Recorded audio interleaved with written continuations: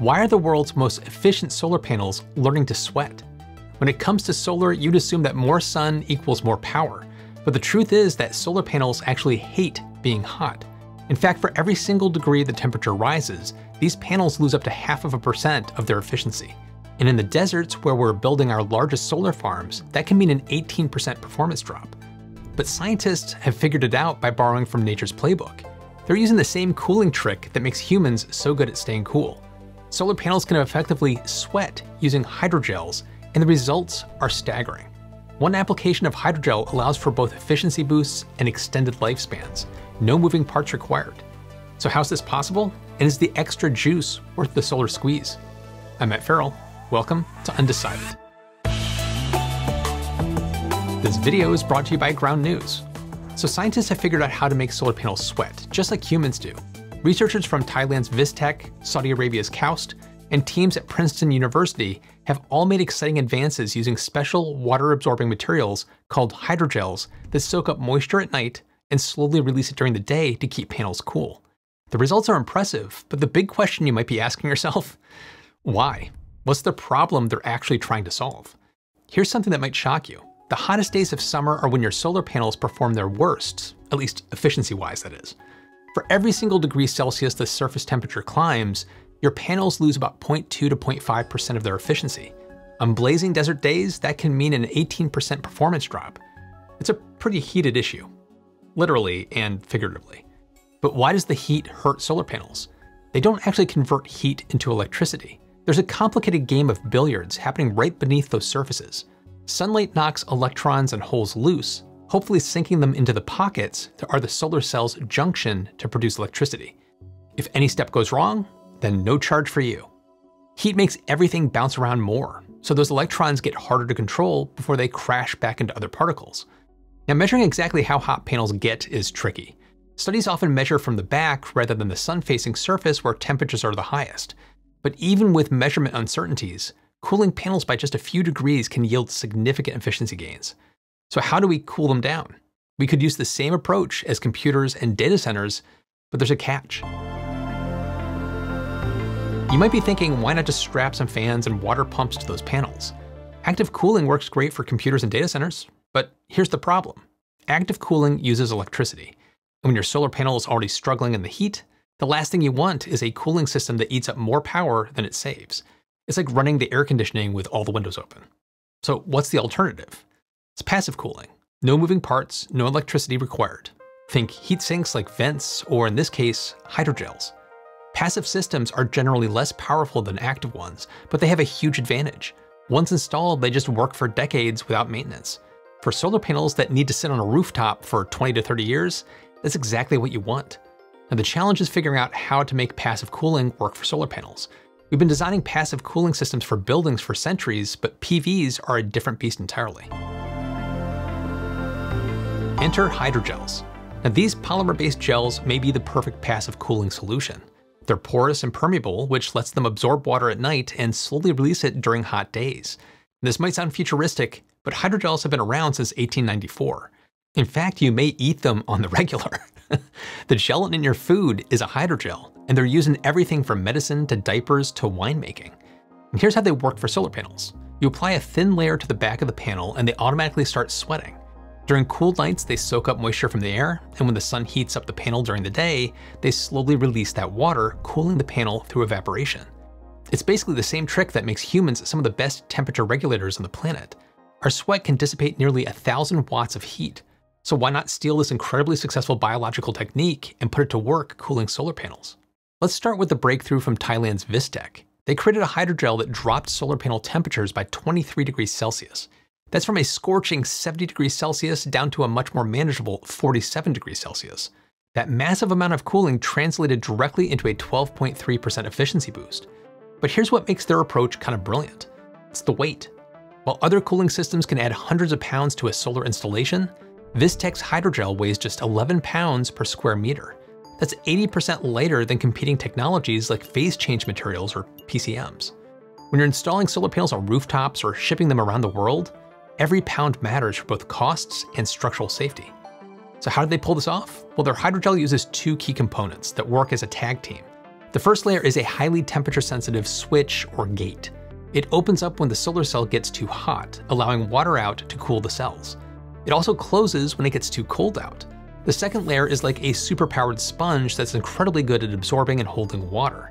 Together, they create a system that automatically regulates panel temperature without any human intervention. And the results speak for themselves. In head-to-head testing against simpler hydrogel designs that lack the fancy automatic garage door, VISTEC's dual-layer approach was the clear winner.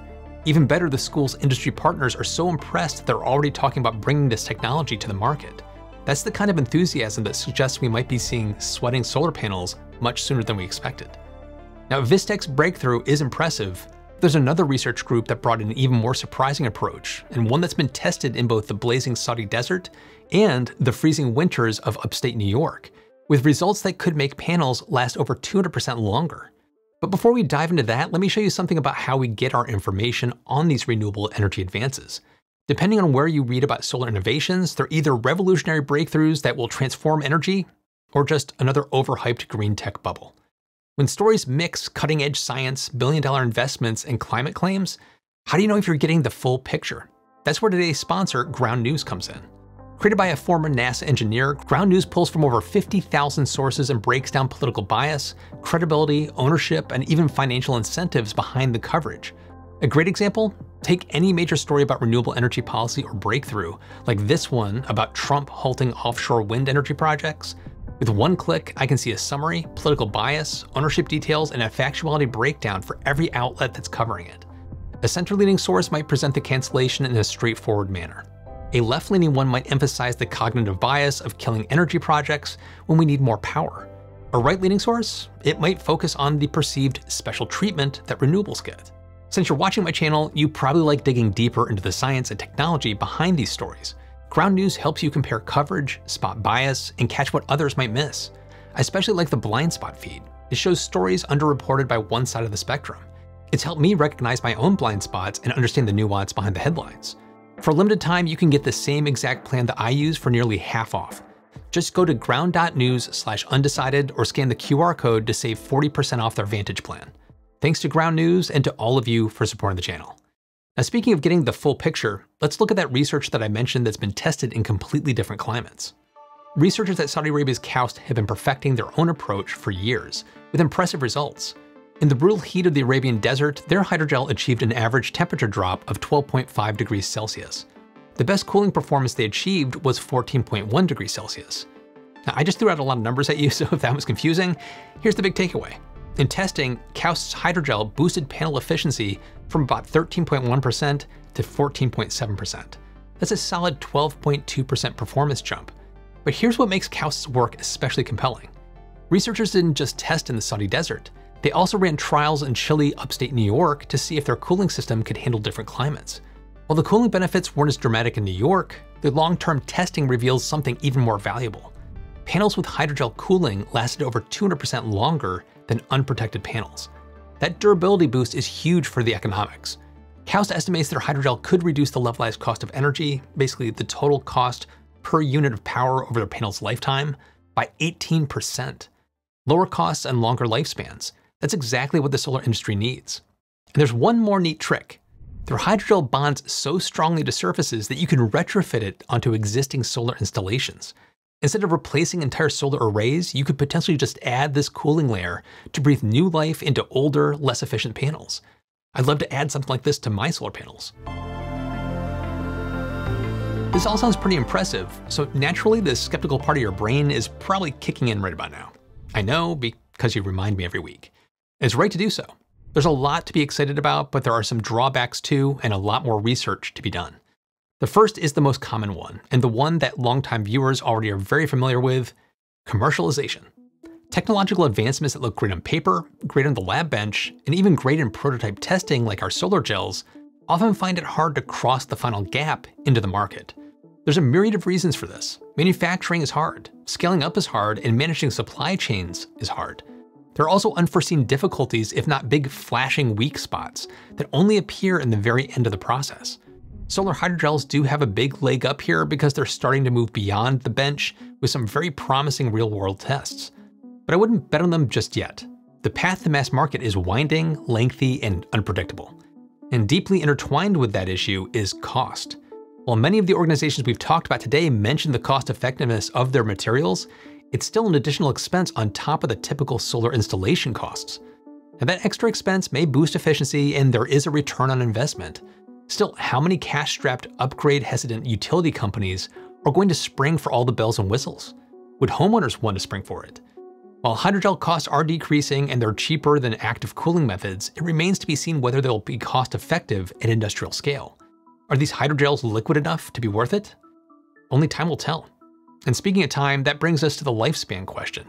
Early tests have researchers and their commercial partners excited, but hydrogels do dry out over time, dropping their performance. Much like batteries, what kind of performance fall-off is acceptable? How long will they stay good for? What will 30 years of swelling and sweating cycles do to the modules, including their frames? As one KAUST researcher put it bluntly, if the current material can't last for 2 years, we'll have to work on another one. Another consideration is how much water gets absorbed without being released again easily.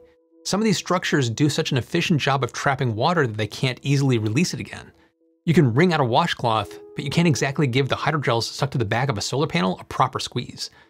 And good luck explaining that to your neighbors when you're out there trying to do that in the first place. And finally, while early tests are promising, how well will these panels actually handle weather extremes? I'm not just talking about desert heat or eastern seaboard chill. What happens when a blizzard rolls through Buffalo? Can hydrogels stand up to repeated freeze and thaw cycles? Can they be revived from a drought? For instance, evaporative coolers are often used in regions like the southwestern United States because that's where they're the most efficient. Consider what it's like going for a run in Florida versus Arizona. The sweat feels more effective as a cooling source when your body isn't swimming in humidity thicker than flan.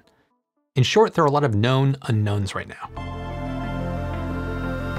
So where do we stand with sweating solar panels? Using NASA's handy-dandy technological readiness level system, the hydrogels that we've seen today are probably solid 7s. Successfully tested prototypes that work in real conditions. You could even argue that KAUST version hits an 8 with months of testing in both blazing Saudi Arabia and chilly upstate New York. So here's why industry partners are chomping at the bit to commercialize this technology by the numbers. Let's use the median efficiency boost per temperature reduction of 0.5% or 0.005 as a decimal. As you know by now, cooling changes total efficiency. So for a temperature reduction of 20 degrees Celsius, you get 20 degrees Celsius times 0.005, or a 10% efficiency increase. But PVs don't exist in a vacuum, so let's factor in system size and electricity cost. Let's say we have normal, uncooled panels producing 700 kilowatt hours a month. At 15 cents per kilowatt hour, this is worth $105 monthly, which is pretty typical for residential PVs. Add hydrogels in ideal sunny conditions, think Arizona, not Seattle, and that 700 kilowatt hours becomes 770 kilowatt hours, worth $115.50 monthly. It's obviously not life-changing money, but it's a nice bonus that pays for itself over time. Scale that up to industrial level though, and the math gets even more exciting. A large facility that generates 1 million kilowatt hours a month, or about 1,000 megawatt hours, could potentially save around $15,000 monthly in the same best case conditions. Now I want to stress that this is our own analysis assuming optimal conditions. Location and local electricity costs will make these numbers vary by a lot. For instance, where I live, you'd be looking at about 30 cents per kilowatt hour.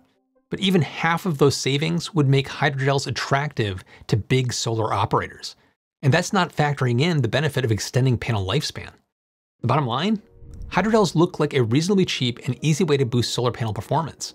These aren't pie-in-the-sky lab experiments anymore, they're tested technologies with industry backing and pathways to the market. There's still more research to be done, and that's perfectly fine. That's how science works. But what we have so far is very cool, if you catch my drift. These developments are really getting traction, or should I say, soaking it up. The question now isn't whether hydrogel cooling works, but how quickly it can scale up to meet the demand. What do you think? Is this kind of passive cooling the way forward? Or are these porous polymers never gonna gel? If you wanna see how these hydrogels can literally pull drinking water out of thin air and why that might be hitting the market before sweating solar panels, check out the extended version on Patreon where we explore the surprising dual life of this technology. And a big welcome to new Supporter Plus member, Doug Strain. If you'd like to join, the link's in the description below. Be sure to listen to my follow-up podcast, Still to Be Determined. We'll keep this conversation going. Keep your mind open, stay curious, and I'll see you in the next one.